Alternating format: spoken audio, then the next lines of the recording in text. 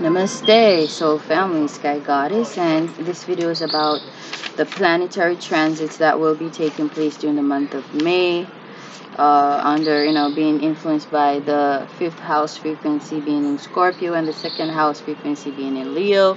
If you listen to the May prediction video that I did prior to this one, you will understand the connection between the fifth house and the second house. Okay. So the transits, okay, we've got the sun is going to shift frequency into the frequency of Taurus, okay, so it's going to be sun in Taurus, and I spoke already about the second house being in the frequency, being affected by the frequency of Leo, okay, so it's almost like a swap there with sun in Taurus, but I feel like it's more of a mirror effect.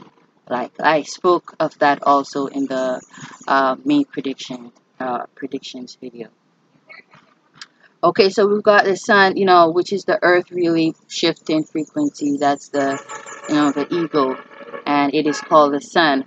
Of course, as we know it now, the sun doesn't, we don't know if the sun actually moving, okay? But we know that the earth, it revolves around the sun, as well as the other planets, and whilst revolving around the sun, they transit the varying zodiacal frequencies. So the sun will be transiting the frequency of Taurus May 20, okay, and there's a significance there with May being 5, and it beginning the 20th of May, which Taurus is the second zodiac.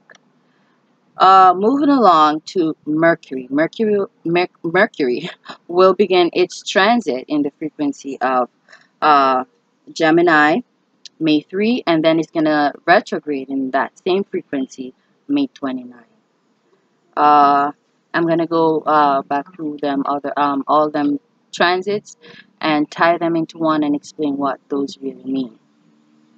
Moving on to Venus, we've got Venus transiting Gemini as well in on May 8, right? There won't be a shifting in frequency during the fifth month, okay, for Mars, okay? But close to the end of this month, April 23, we've got Mars transiting Cancer. So we've got, a lot of people, they're going to be in their feelings because Mars is your action planet, your action frequency.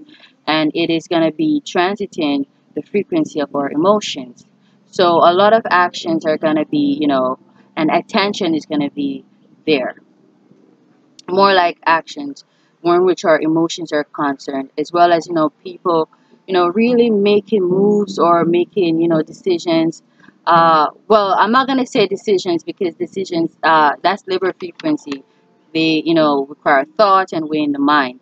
But moving out of emotions, one doesn't necessarily or always think or give thought to that. So we could have a lot of rash decisions made primarily out of emotions for those who are imbalanced, at least. Okay? So, that frequency is gonna prevail during the fifth month. Mars in Aries and Mars, pardon me, in Cancer. And, where is Cancer? It's in the first house for this second 12-year cycle. And it's, us dealing with our emotions, us being confined to home for most of this 12-year cycle.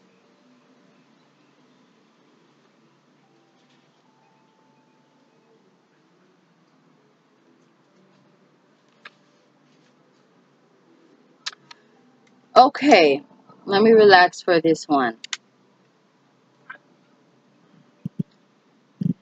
So for the sun to be in Taurus, sun, that's our ego. That's how we want others to see us. That's how we want to be projected. That's how we choose to project ourselves, rather. And with the sun in Taurus, coming off of Mercury being, in Taurus, and Venus transiting Taurus, which they are currently still transiting because we are not yet in the 5th month if you're listening to this prior to. Okay? And what it means for Mercury to transit Taurus is your communications and your thoughts are about your values, your family, tradition, um, your work, okay? Workmanship. And so it's a beautiful synchronicity to be thinking and talking about what you're going to be later on uh, focusing on and projecting yourself as. So that's what that means, tying that with the sun in Taurus, which will, begin May 20. Okay, Venus in Taurus is Venus in its own frequency, valuing tradition, valuing whatever you value, valuing prestige, valuing your work. So during the month of April, which I spoke about already, there is emphasis on your work ethics, your morals, your traditions, what you value. Okay? And there are going to be deep transformations because people are reprioritizing and are going to be reprioritizing what it is that they value and how they want to value what they value and what is valuing what they want to value. So there's a lot of introspection there.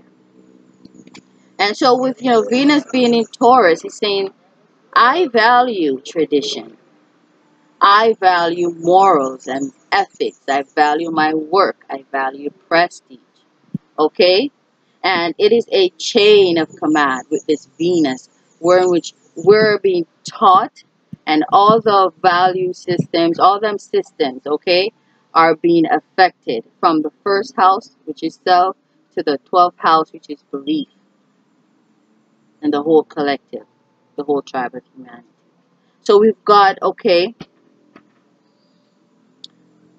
valuing the family. Now we're dissecting the family now.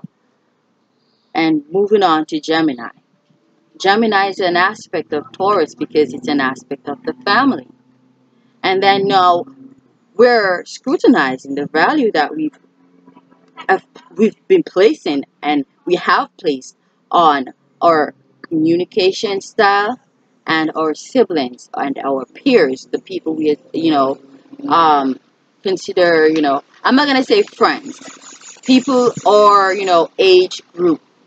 Okay, because friends, it's Aquarius. Okay, dog frequency.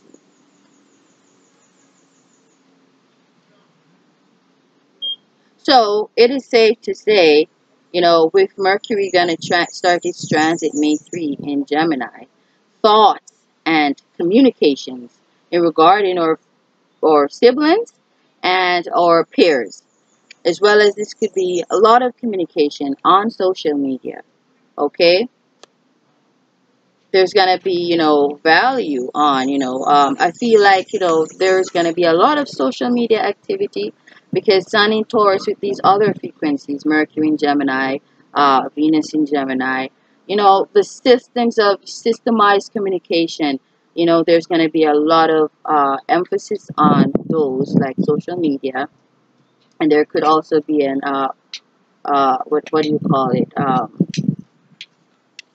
overburdening these platforms because there's going to be value and thought and emphasis on these systems. Okay, so systems, they're going to take center stage, but primarily, the systems that deal with communication as well as, our family system, we are siblings. And, to tie that in with the Mars in Cancer, which will begin April 23rd, my apologies. It's going to be somewhat emotional time because we are going to be in our emotions, okay? That Mars in Cancer is saying, I am emotional, okay? In whatever emotional way you are. Some people, their way of being emotional is not communicating. Some, their way of being emotional is communicating a whole lot. Some people, their way of communicating is, through, varying needs and activities like, recreation, and for some of them, this could be, uh, sex. Okay, so, people, their communication varies, their communicative, language is it's different, but communication will be, the prime focus during the 5th month, and the platforms and, the systems that we use to communicate. Tying that with, the frequencies that we're now traversing, we are in that second 12-year cycle, and, it is being led by Moon in Aries, is which can be interpreted as Cancer rising. I am emotional, and that's the frequency that Mars is gonna be in by, April 23. Okay,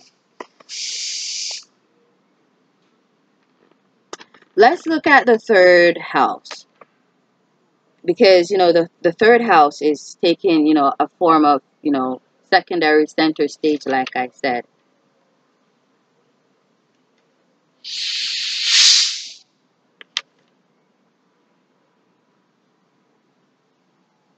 So we've got the third house being impacted by the Hermit, Virgo. And, we can interpret that as more thoughtful, sensible communication. Because, Virgos, they are thinkers, like Aquarians, okay? And thank God the third house is not in its own frequency, Gemini, right? So we can also interpret this as, a lot of people talking to themselves.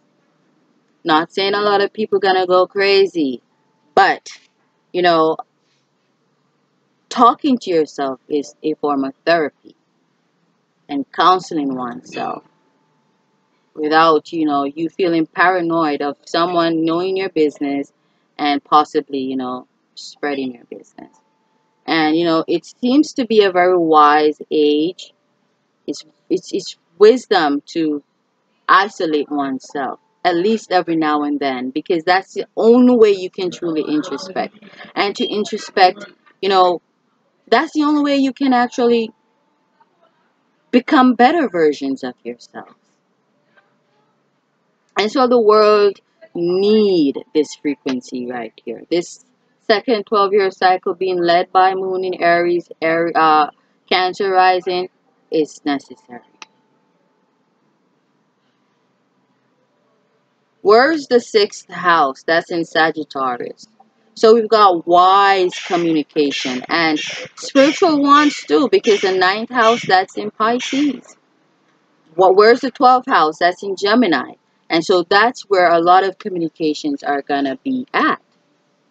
The subconscious, people actually thinking before they speak. So, it's going to be a time of communication, but it's not going to be vain, wasteful, petty, silly communication.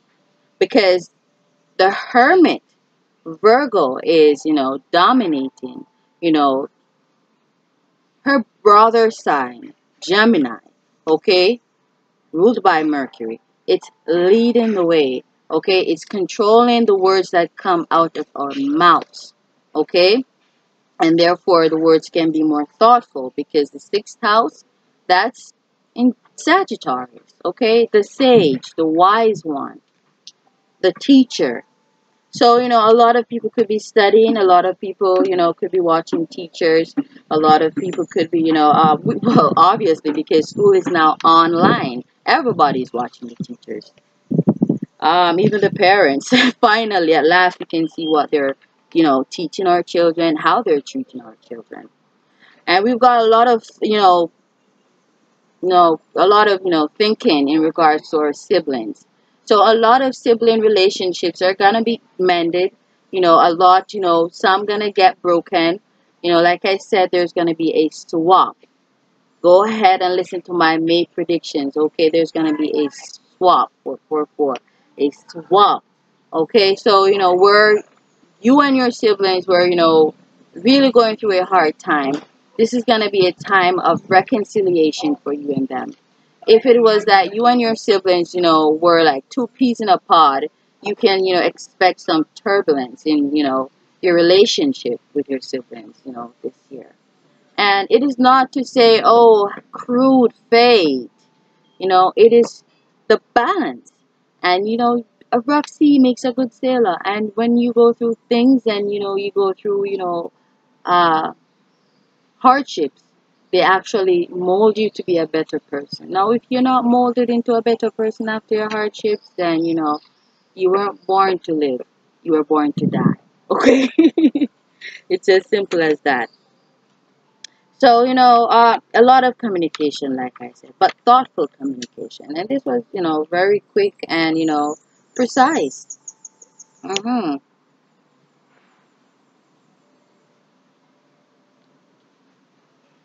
So, all in all, May does seem like a really, down to earth, sensible month.